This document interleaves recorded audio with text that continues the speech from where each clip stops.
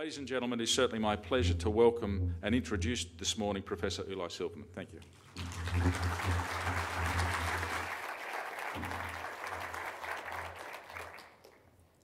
Thank you very much, Commissioner.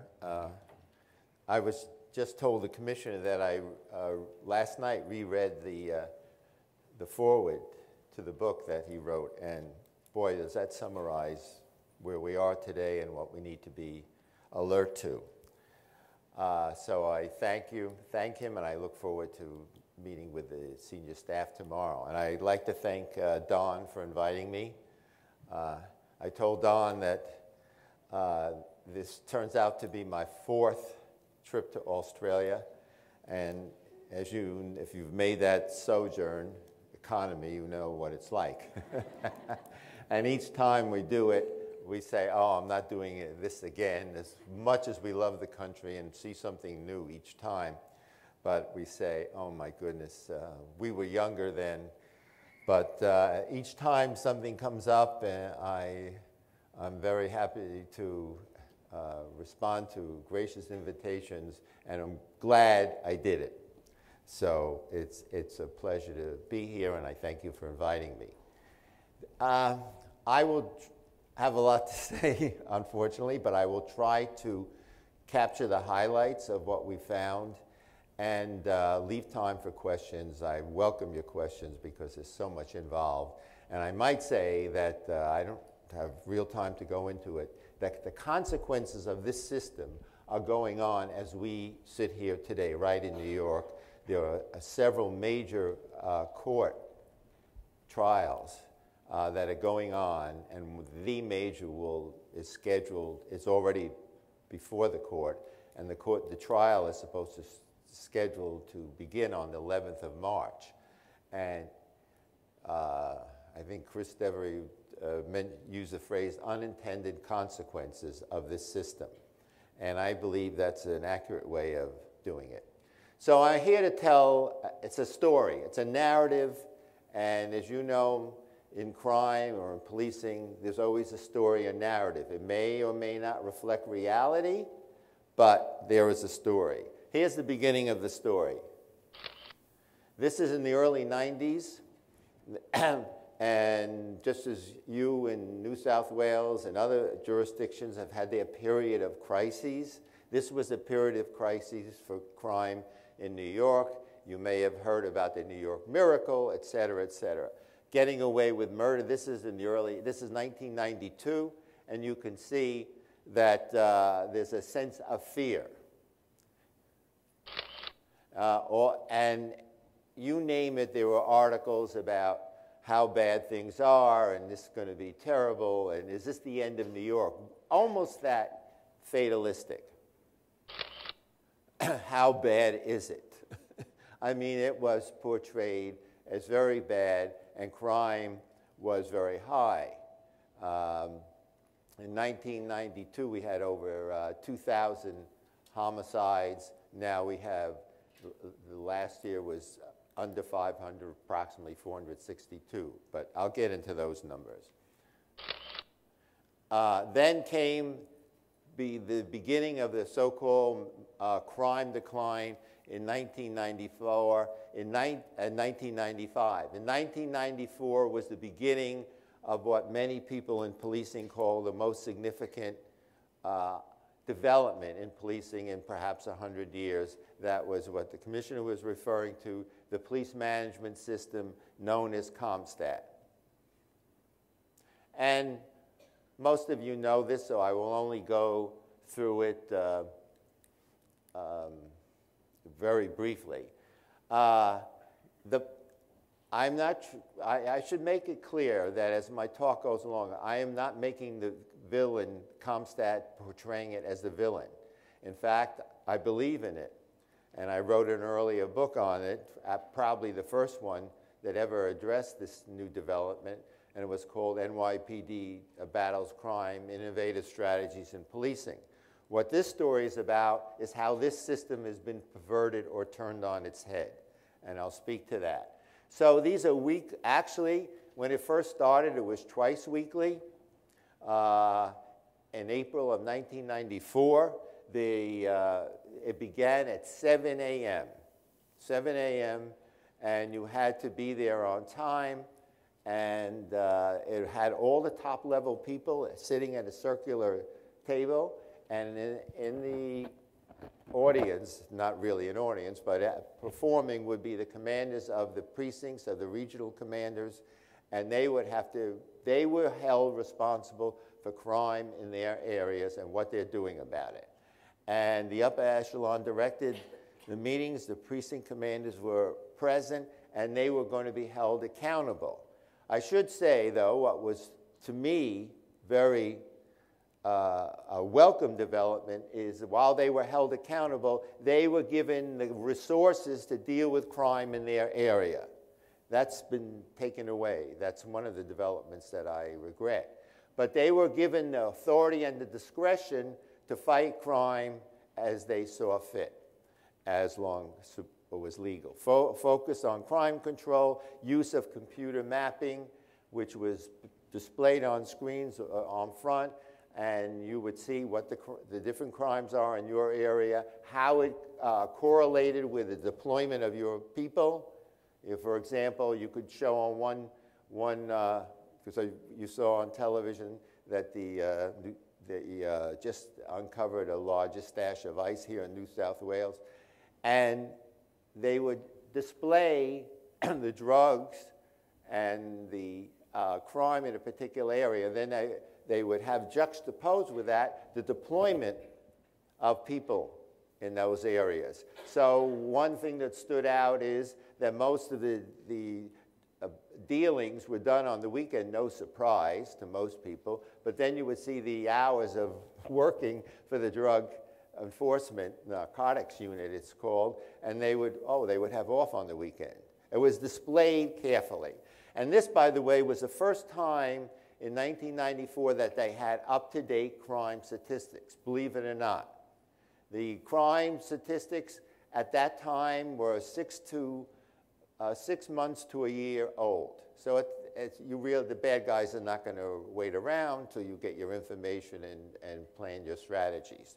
So that's what it looked like. And the mantra of CompStat displayed on all the walls, that's what always was repeated. Accurate and timely intelligence, effective tactics, rapid deployment, and relentless follow-up and assessment. I'm here to talk about the first one, because without accurate and timely intelligence, then the rest all fall by the wayside. If you don't have up-to-date information, then what good is it? If your crime statistics are not accurately reflecting what's happening out there, then what a lot of us do here, if we don't have faith in the crime statistics, then a lot of what I've heard yesterday and what all of us do is weakened, because we don't know how solid that foundation is. And in New York and some other places, this is, in fact, I just got an email just this morning, for example, and there's an independent police complaint commission in the UK, and they just found that they were investigating one rape, and then they found that there were a whole bunch of rapes that were cuffed, what they UK call cuffed, meaning like a magician puts something down in his or her cuff. So they were crimes that were downgraded. And so they weren't on the register, they weren't portrayed as rape. So this is not new to New York, but as the commission has said, it started in New York, it is emulated in many places, and some places have also emulated the downside of this. And that's the concern I'm raising. That's what a CompStat cover sheet looks like, and it shows those crimes there are what the way score is taken in the U.S. That's it. If someone says our city is safe or unsafe, they go by those, what we call 7 majors, the felonies. So these are New York City statistics for a previous period. It comes out every week, and it has far more detail than this, obviously. But And actually, the book started like this in 1994. Now the book is that thick with detail. Originally, the book was given out to maybe 19 people, and now it has wide distribution. Not to the public. The public can get this summary information on the NYPD's website. But this is a very important point, that these 7 majors are the way they keep score, and almost exclusively the way they keep score. And as you know, in the public health or juvenile justice or in education, the way things are measured is what matters. And people are going to focus on that. And it's more likely to be distorted. It was many years ago, a social psychologist named Campbell came up with what's called in the literature Campbell's rule. The more intensely some measures are going to be focused on to the exclusion of others, the more likely there's going to be some problems with those measures. It's part of it is human nature. Now, the argument was that the crime has gone down in those number of years. Now they claim about 79% in those number of years. Our view is that that's overstated. We agree that crime has gone down, but that's overstated. We just did another I'll show it very quickly, another very extensive survey of all retired officers. And one of the many figures we asked them is, how much do you think, do you believe crime's gone down? Majority said yes. How much do you think it's gone down? The mean was about 40%, which mirrors the U.S. decline during the same period. Very interesting. Now, there are some people in the mid-90s, 3 years later, who started to raise issues. They uncovered things. There were newspaper reporters. Some cops have been whistleblowers. And they said, uh-oh, there's a problem. And this was from the union, the police union, Patrolman Benevolence Association, which just deals with the patrol force. And he said it's a great idea that is corrupted by human nature, and there's so much pressure to keep the numbers low. It all emanates from the top. CompStat is a neutral system, in my view. It can be used for great good, but it can also be distorted. And that's where I think we need to be vigilant. And he just mentioned some of the ways to fudge the numbers. Discourage victims from reporting a crime. Don't file reports or misclassify crimes from felonies to misdemeanors. The misdemeanors are those other crimes that we have figures on but are not publicly reported. In fact, every law enforcement agency in the state of New York is requested to report these non-felony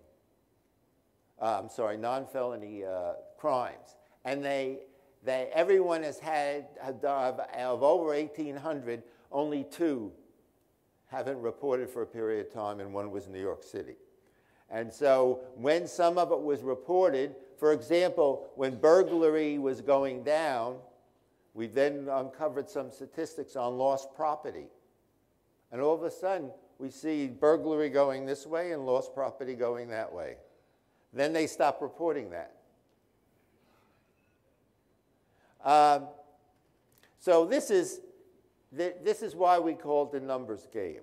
And police, like many people, are very creative. And when they know how you're keeping score, and if my job is on the line, and some people's job was on the line, and if you're a commander, the troops in the precinct house know very well how the CompStat meeting went, because the commander would come back to the station house either very happy or very grumpy. And that message got filtered down. And some of that is on tape. We need to have more summonses, just round them up. We have to have more activity.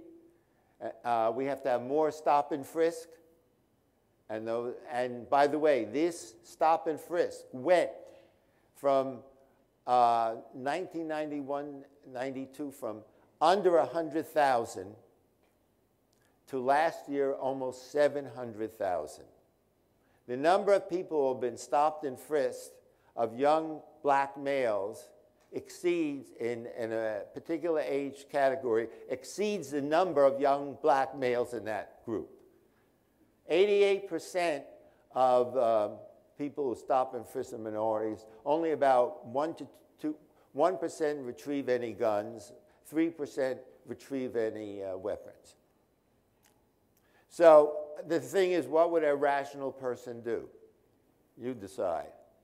Now, I said to Don, it's welcome that there's his organization to monitor crime stats, because without some independent authority in any jurisdiction, in my view, unless there's transparency, nothing's going to happen. There is a mayoral agency called the Commission to Combat Corruption, and in 1995, it was hearing all these anecdotes about fudging the numbers, not taking reports. Police would be telling reporters off the record. And there were all these stories. So this commission, a mayoral agency, went to the police department and said, we'd like to look at your statistics. Hello. Nice speaking. And they refused. This commission did not have subpoena power or the power to grant immunity to police. And not very few police, understandably, are going to be willing to testify without that immunity. So the head of it was not some left-wing academic. He was a respected former prosecutor, and he resigned. This is an example of the lack of transparency. I'll skip over this. And the ComStat meetings, by the way, used to be open to other people in law enforcement or academics. Now it's closed. So why did we do this study? When I updated the previous book in 2001, I've been hearing a lot of stories, and I've talked to people, so I added an epilogue raising my concern. My co-author, John Eterno, who is a retired captain now and a PhD, teaches at Malloy, he had also heard numerous stories, and he approached me to collaborate with him, and I didn't know what I was getting into. I really didn't, because if you come out in the press, and when our first study was reported on the front page of the New York Times in February of 2010, front page of a Sunday Times, that gathers a lot of attention, believe me. And it circulated throughout the country, and then we were the recipients of very vitriolic editorials by police departments which are closely affiliated with the police, editorials of newspapers that are closely affiliated with the police department. One editorial said anti-cop lunacy. Mugging ComStat was another one. So, as I said, I didn't know what I was getting into. I didn't think we would be warmly embraced. I'm not that naive, but I underestimated.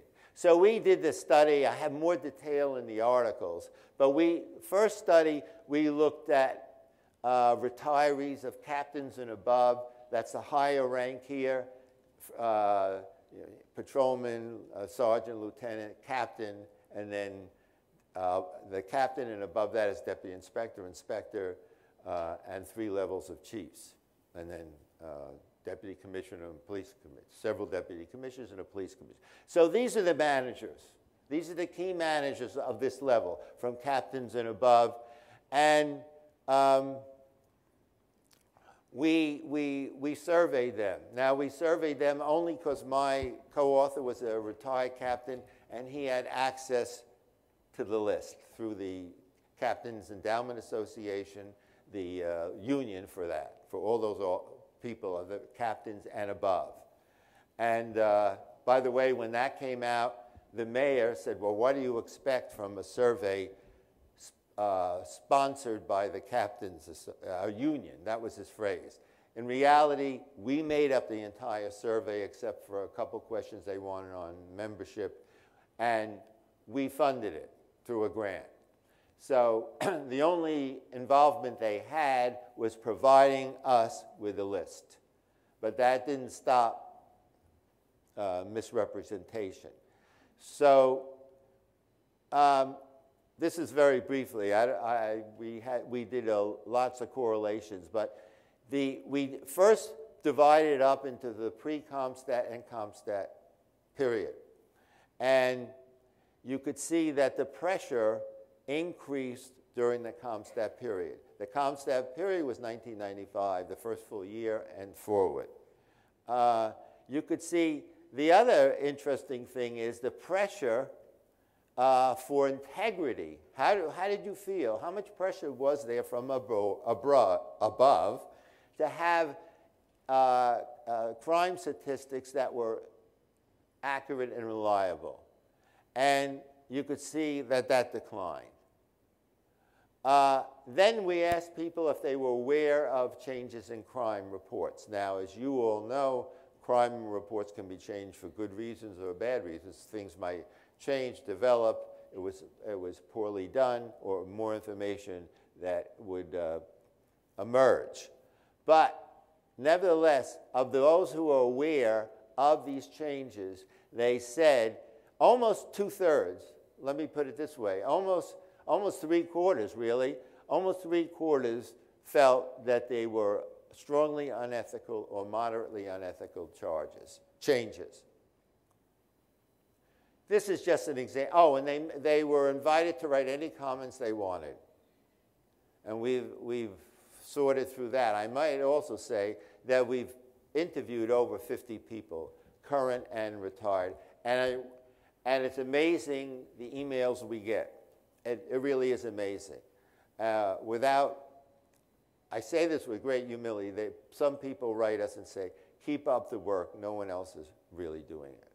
And the low-level officer on the street or above him or her, they don't like doing this. They don't like doing that, but the pressure just emanates from the top.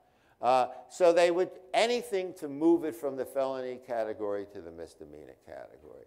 I was telling someone just the other day, a retired detective wrote about this, and this was in the press. He was a first-grade detective, highest level. He caught someone and arrested that person for rape. That person then admitted to 6 previous rapes. He then went, Officer Hernandez was his name, he then is publicly known. He then went to check the records of the 6 previous cases, and they were all downgraded to something else, like forcible touching. So with this example today with the Met, this new report, rings a bell. Or they would try to get the complainant to change the complaint. We have on tape an officer, someone said, oh, my car was stolen. GLA, grand loss in the auto. And the officer says, and this was not a model citizen. He said, well, and he knew that. He said, so what's happened before? Here I would see these other things on your record. Yes, I did that. I paid the price, but this nevertheless happened to me. Well, maybe, the officer said, well, maybe this is just justice. Yeah, and that's on tape. I'm not making this up. And again, we get these kind of comments. Any way to drive the numbers down. And this is far more prevalent than any official accounting. We looked at emergency assaults from the hospital. And at the same time assaults were going down in the police lexicon, they were going up in hospital data. When we got a hold of non-indexed crime, those crimes other than the 7 majors I indicated to you, you would see that would be a disparity. They went sharply down in the early years and then started to go up. But many times they were not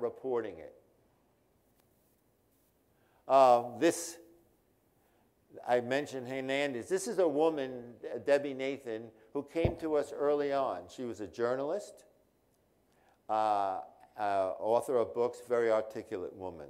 She was in a park in Upper Manhattan, and there was an attempted rape. She tried to get the police to come. They were very delayed. And by the way, the officer finally came, and he was on the phone with the specialist squad, the sex crime unit, and they're the ones who instructed this officer to record it as forcible touching. And it was so egregious that the commanding officer had to recant it. They had a meeting in their district with the commanding officer, the assemblyman, and other politicians who said, this has been going on repeatedly and nothing's happening. And as I said, the more the longer the system is in place, if it's so driven by political considerations, then this is bound to happen.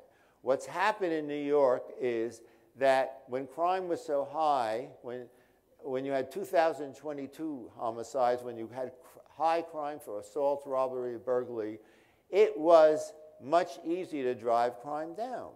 I liken it to squeezing an orange. When you first try squeezing an orange, you can extract juice pretty readily. But the longer you squeeze it, the more difficult it is to extract that juice. And you have to harder and harder. So what's happened to these commanders is they're measured totally by the same period last year or last week. So if you had a good year last year, it's going to make it tougher for you this year. You not only have to maintain the decline, but you have to increase it. And politicians and mayors have now hitched their wagon to these crime numbers and said, because it's politically potent, for business, for tourism, for everything. And now, in fact, the numbers that are reported all these numbers are reported twice a year to the FBI, and the FBI comes out with this report. And repeatedly, the New York public statements are, we're the safest big city in America. First of all, the FBI at the outset says these are not for comparison purposes, no matter. But so this kind of thing can happen many times. We officers advise not to take reports of robberies unless victim willing to go to the station house, which should not be the procedure. No report if they don't go to the squad. Squad means a detective unit. This is self-explanatory. Question victims, callbacks being made by supervisors not to report if they think the district attorney will not prosecute. It's not the officer's job to determine whether or not the district attorney will prosecute. The district attorney's office is required by law to use his or her own discretion. The police officer should not assume the role of the district attorney. So these are some of our findings, which I mentioned. Now, as I said, we did this more recent survey, which we're just analyzing the data, but it's very powerful. And what we did here, because we felt that this system has gone downhill, and all the stories that we heard and all the anecdotes we heard is that the more recent years, it's been worse. The pressures have increased, and so we divided the CompStat into two periods. We did the pre-CompStat before 1995, and then we did 1995 to 2001. Now, the reason we selected that cutoff period is because 2002 came in a new mayor and a new police commissioner who is still there, and who came in and said, not only we will hold the crime decline, but we will improve on it. And so then we added this period here, and then we asked the retirees the majority of them lack confidence in the accuracy of the crime statistics. The pressure to increase summonses, stop and frisk, arrest, decrease index crime, and downgrade index to non-index crime increased. And this Kelly Bloomberg is a 2002 to the present. We did it through 2012. And as I said, the stop and frisk this stop and frisk issue may be something that may possibly unravel part of the system, because there are 3 major class action suits, as I said, before the courts. And on one of them, the court, this was, very briefly, the one that the judge already ruled on was what's called a trespass assistance project. People who owned housing buildings, apartment buildings, generally in lower class areas, but private, would sign an agreement with the NYPD to allow stop and frisk within the confines of these private buildings. And what this case was a class action suit by residents of these private buildings against what they feel were discriminatory and unreasonable stop and it's called stop, ask, and frisk, but it's basically known as stop and frisk. And the testimony by someone who's analyzed this quite detailed was enough to convince the judge that this was, they were just stopping people coming in and out with no grounds. You're supposed to have reasonable suspicion. I know in our country and other countries that's a vague phrase, and it can cover lots of things.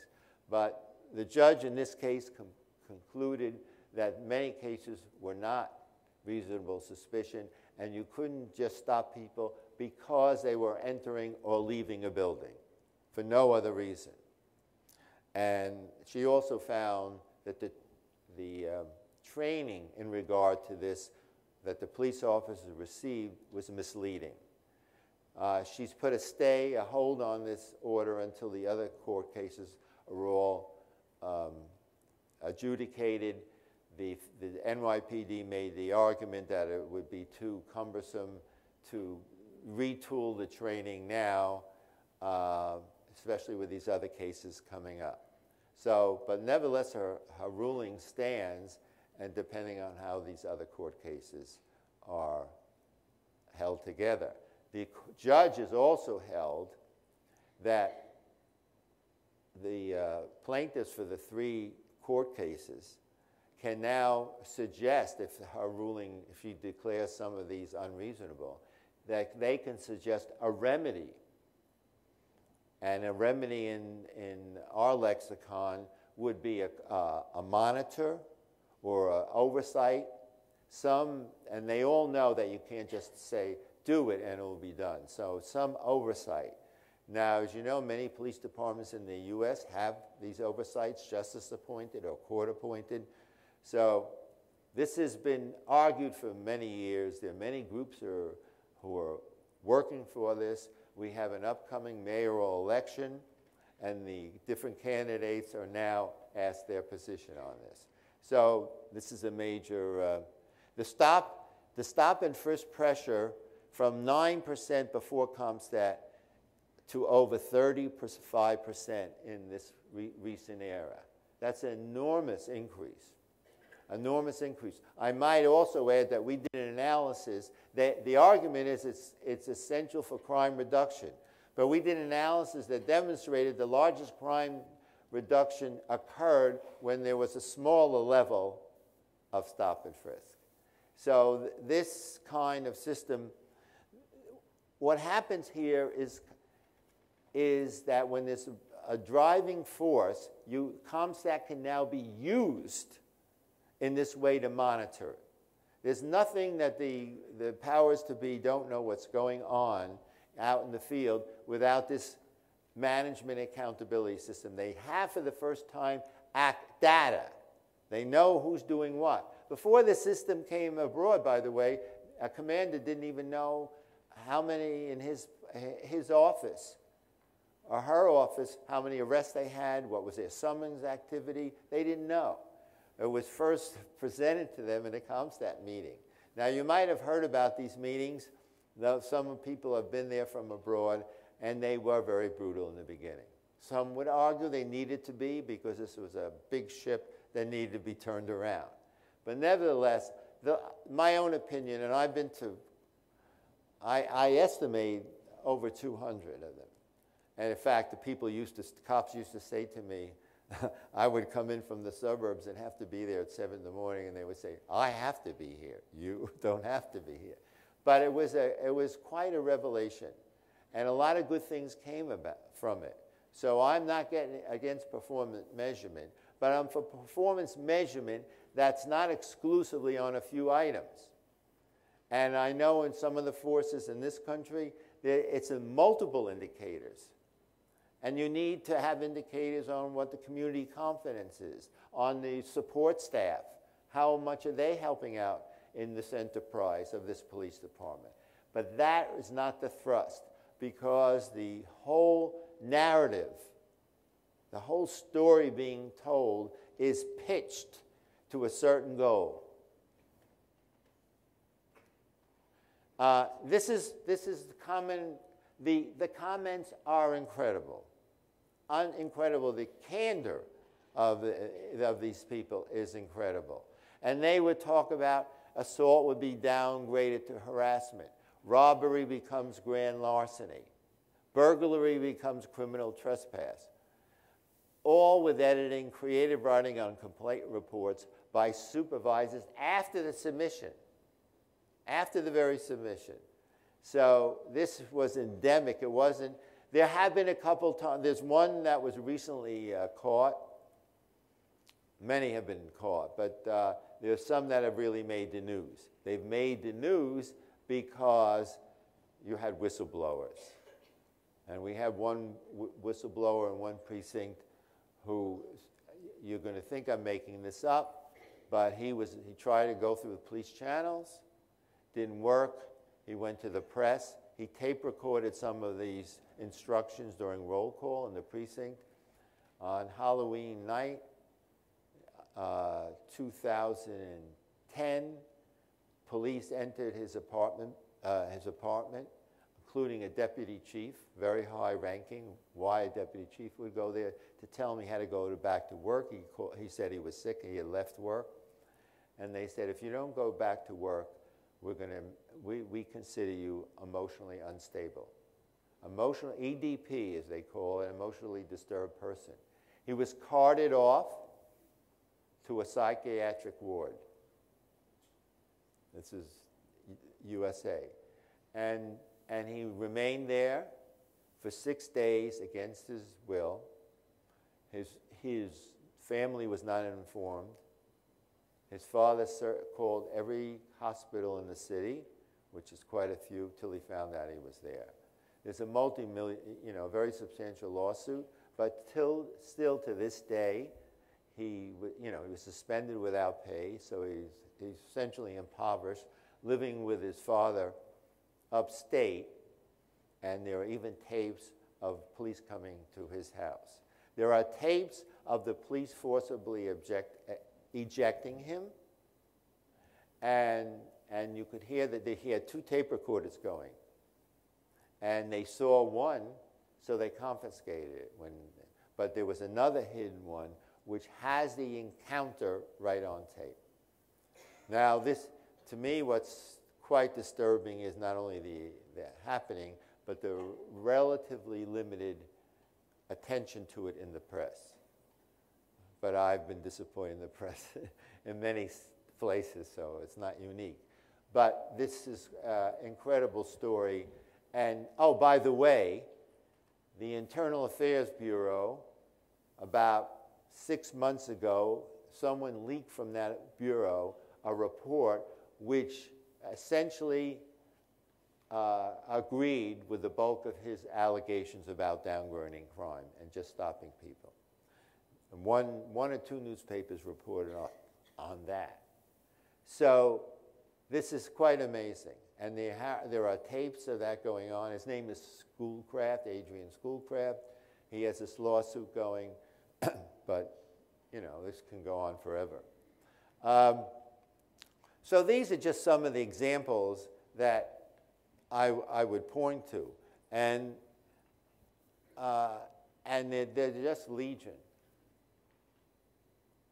So my time is winding down. What should every jurisdiction, in my opinion, be concerned with? They should have, there needs to be transparency. No organization is, you know, we see this in education, we see it in hospitals. There was just a report in the British press about hospitals hiding debts. I mean, this stuff goes on.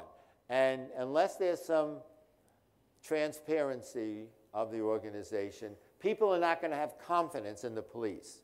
And the public is not going to have confidence. And they're not going to make reports. And police are ultimately dependent on the public. And if the public doesn't have lost trust, then you're destroying the effectiveness of the police department. And there are certain communities in New York that feel it's futile to report, or they're fearful. There's a great disparity among the communities where these feelings are. So also, in the early days, they were open to even community leaders in the area because they found it very educational. You know, if someone then went to the press, they were no longer. The former deputy commissioner, one former deputy commissioner went to Philadelphia. He opened it up.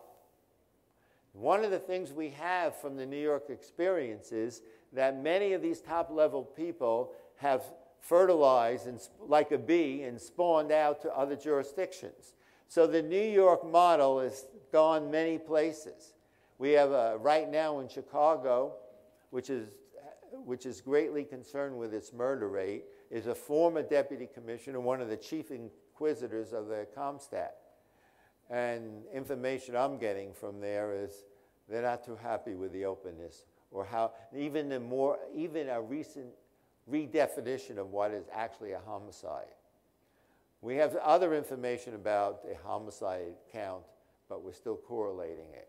But all I would say is it's very difficult to have confidence in these statistics when there's so much evidence that it's going on.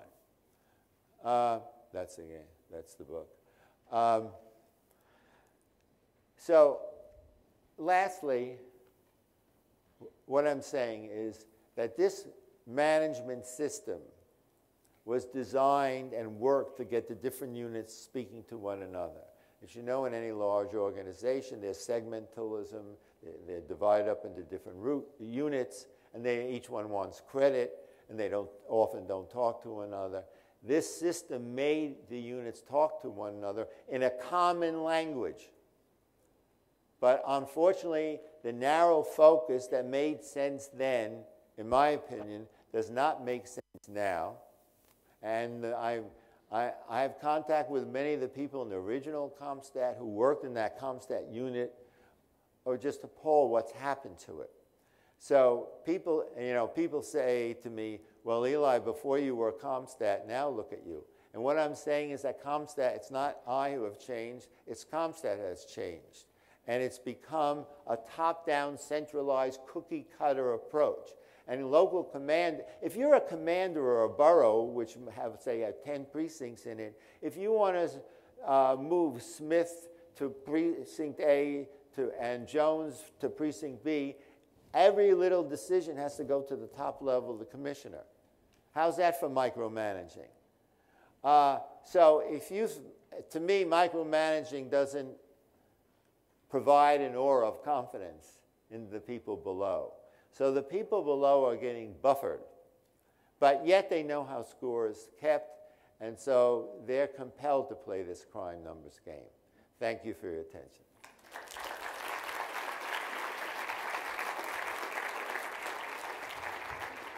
Thank you, thank you.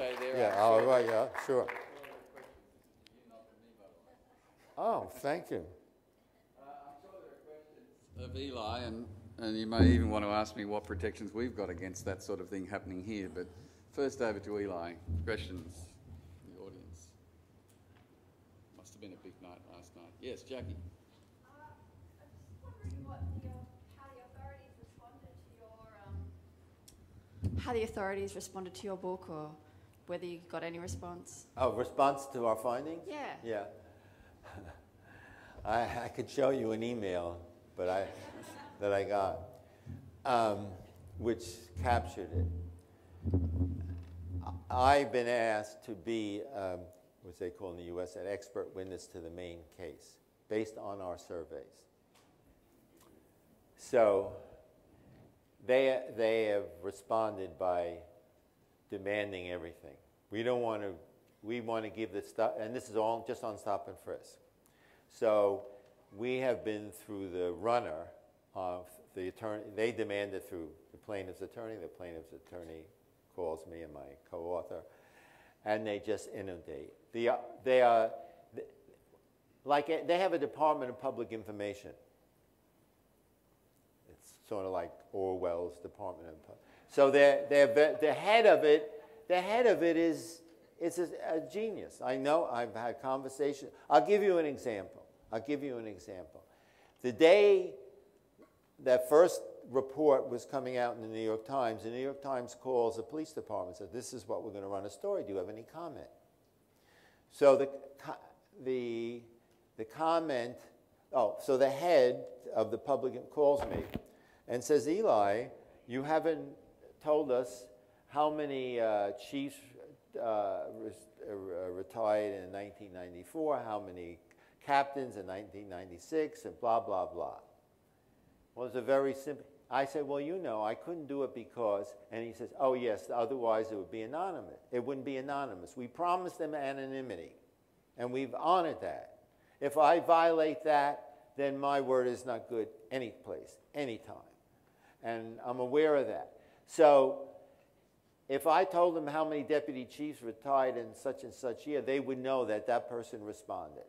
So he got it right away. He's very, I don't need to explain it to him. But in the press, he made the same comment. Well, they didn't even tell us. That's illustrative. Or to say, you know, the favorite word is the study is flawed. There's another one who did a study of stop and frisk. It's flawed. He's an excellent statistician. And they're saying it's flawed. They gave it to another. Or the other way is to bring in academics who are in their camp, who they give special access to, and then critique. I had a footnote there. I skipped over it. They would say, well, there was a study. There was this NYU, New York University study of our audited our system and found that our audit system worked very well. Maybe I can just find that slide. If you could put it back on. I just want to.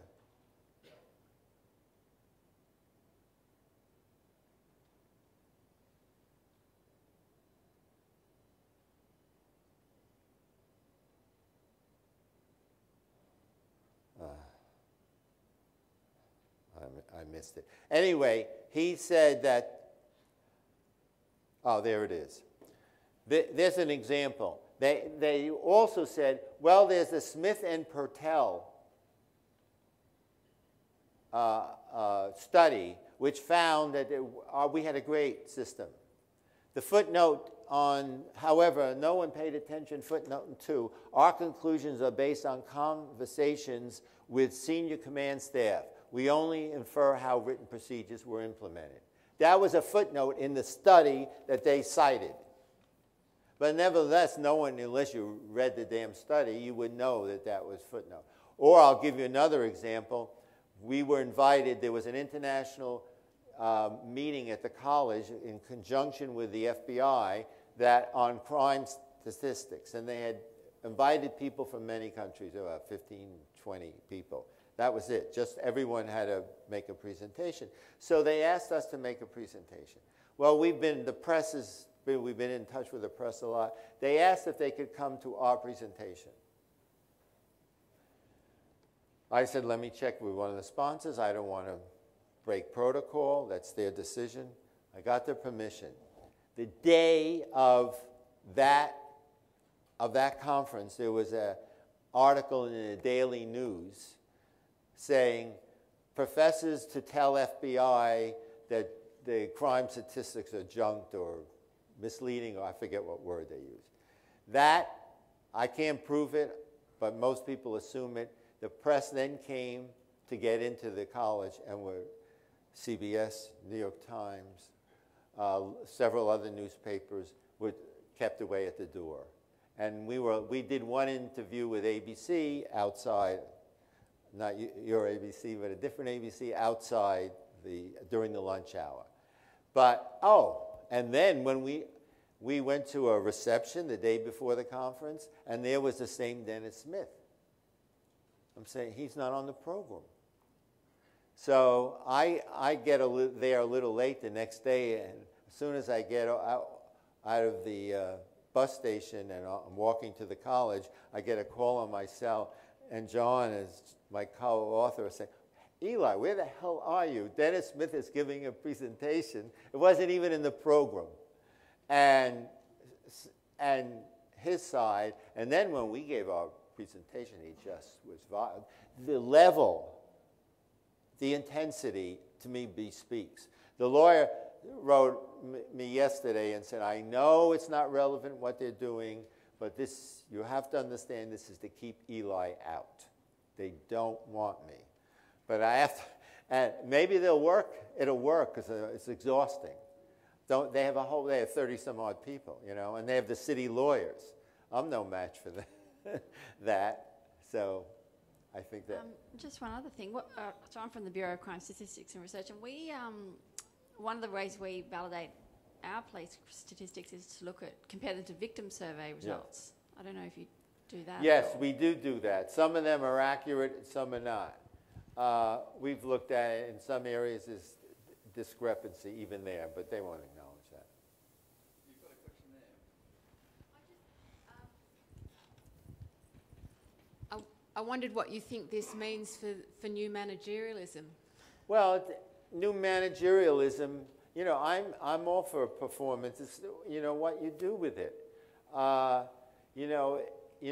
There's a saying, what gets counted mattered. So you have to say what to do, and you have to have a system where other people are welcome into it. If it's just a top-down system, I mean, all police departments are paramilitary. I understand that. But there's an effort to be inclusive. And if you're not inclusive, how the local police officer, if he feels or she feels disrespected, how they can interact with the police out there. Or if the police out there just have to get their numbers. And they actually are told how many each day. And the police say, well, that's not a quota, it's a productivity goal. That's the nomenclature. It's a productivity goal. But there have been other cases where the courts have ruled that these are in fact quotas.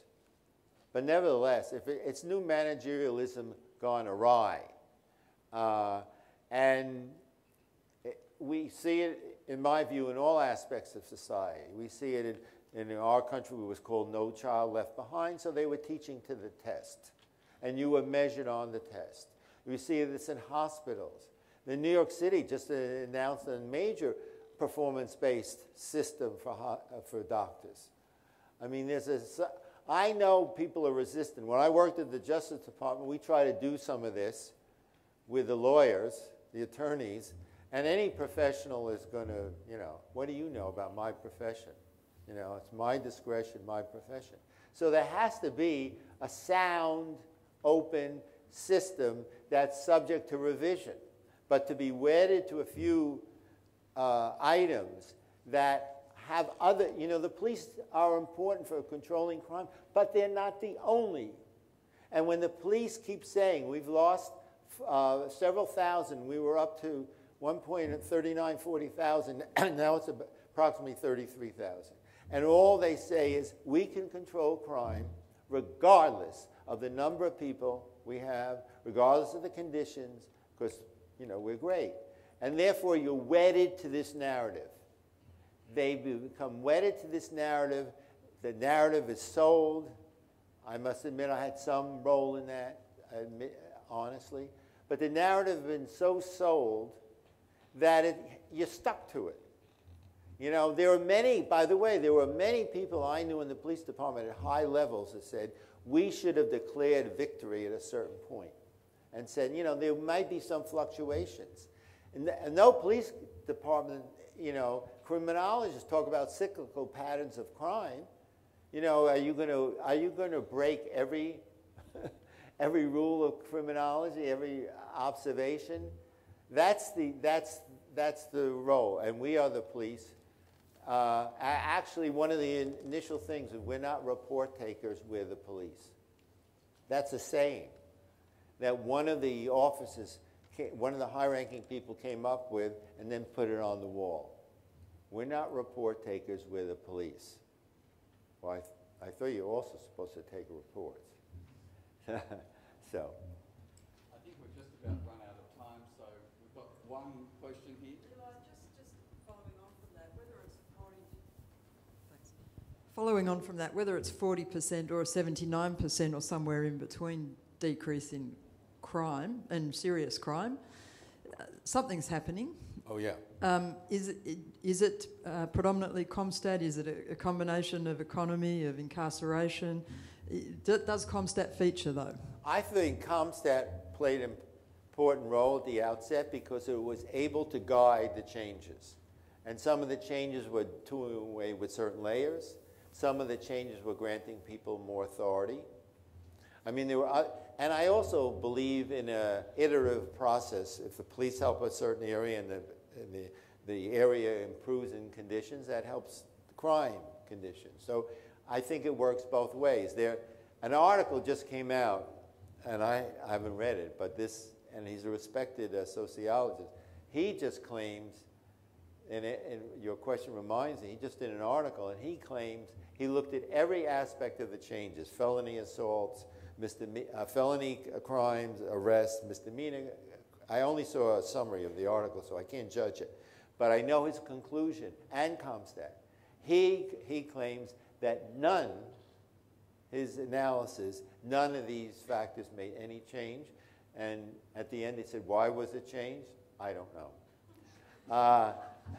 That was his conclusion. I haven't read the analysis. But my own view is, yes, it was a combination. CompStat was able to guide this. And that's an important thing because the top level didn't know. Many cases, the top level didn't know what the lower level was doing. Or the lower level didn't know the top level. I saw great things happening when the top level was interviewing. Don't forget, you have a large police department with a lot of precincts and a lot of people. And for the first time, they were identifying precinct commanders. And every precinct commander had a profile, which had their statistics, where they're working, what the nature of the community. So when it came to promotion basis, I'm not saying there was never favoritism, I mean, that's every place. But I saw a greater ability to move people who were young and good and assertive and bright. And they had a large repertoire of bright people. But they were allowed discretion. I'll give you a very good example. They had a white precinct commander in one, and he was a precinct commander of a predominantly black, middle-class district, precinct.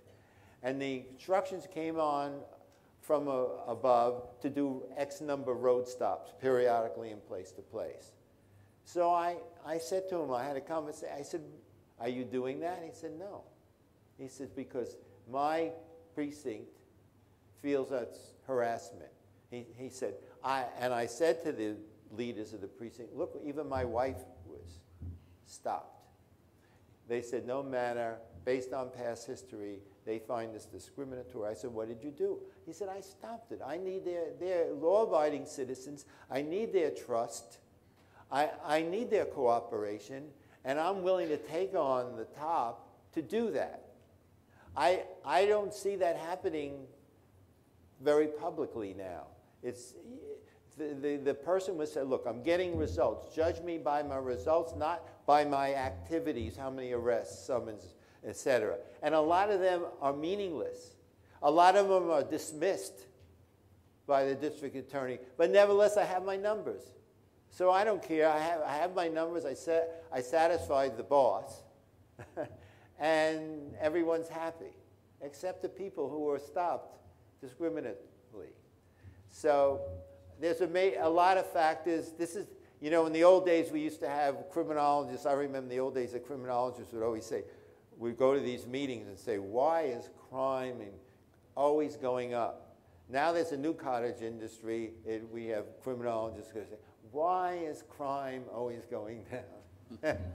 You pay your money. And my wife used to say to me, are you going to another one of these conferences? I said, well, there are different players.